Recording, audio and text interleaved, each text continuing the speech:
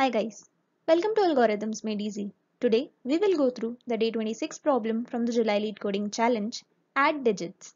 Please like the video and if you're new, don't forget to subscribe to our channel so that you never miss any update. Given a non-negative integer number, we need to repeatedly add all its digits until the result has only one digit. For the example given, 3 plus 8 is 11, and as 11 has two digits, we add 1 plus 1, which gives us a single digit 2. The naive solution here will have a loop in which we will add the digits till it is greater than 9. However, there is a follow-up to it. Can we eliminate the loop and solve it in O of 1 runtime? Watch the video till the end to find the solution to it. The mathematical term for the number that we are going to find is called digital root. There's a Wikipedia page that contains some meaningful insights about the digital root concept. Please give it a read. The link to this page is in the description below. Let's start with the naive solution. Let's find the digital root for 38. Initially, the digital root will be 0. We will apply a loop on number and find the digital root until the sum of its digit reduces to the single digit. In each iteration, we will update the digital root and the number. As 38 is greater than 0, we add the digits. To do this, we find num mod 10 that gives us the value for the last digit and update the number to num by 10 that will reduce the number so that we can find the next digit in next iteration. So, the first iteration we get digital sum as 0 and number becomes 3. So we update both.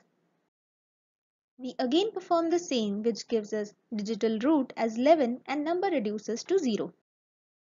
As the digital root is still greater than 9, we make the digital root as a new number and reset it to 0. We will find the sum of digit again, which comes out to be 2.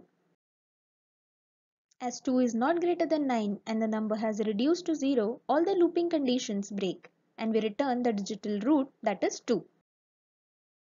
The algorithm here is pretty simple. We first initialize digital root that will store the result to 0 and loop while the number is greater than 0.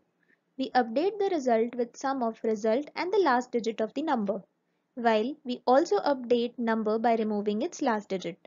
If the number becomes 0 and digital root is still greater than 9, we make it as our new number and continue the operations.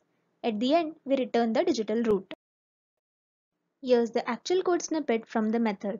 You can also find the link to this code in the description below. Now let's try to find the answer to the follow-up question. For that, let's try to see what it looks like when we write the digital root of the numbers. If we closely look, we can see a pattern here. The digital root is repeating after 9 numbers. We can draw the following inferences from the previous table. For 0, the digital root will be 0. For the multiples of 9, it will become 9. And for all the other cases, it will be number mod 9. With this, the time complexity and the space complexity here becomes O of 1, as no looping is required.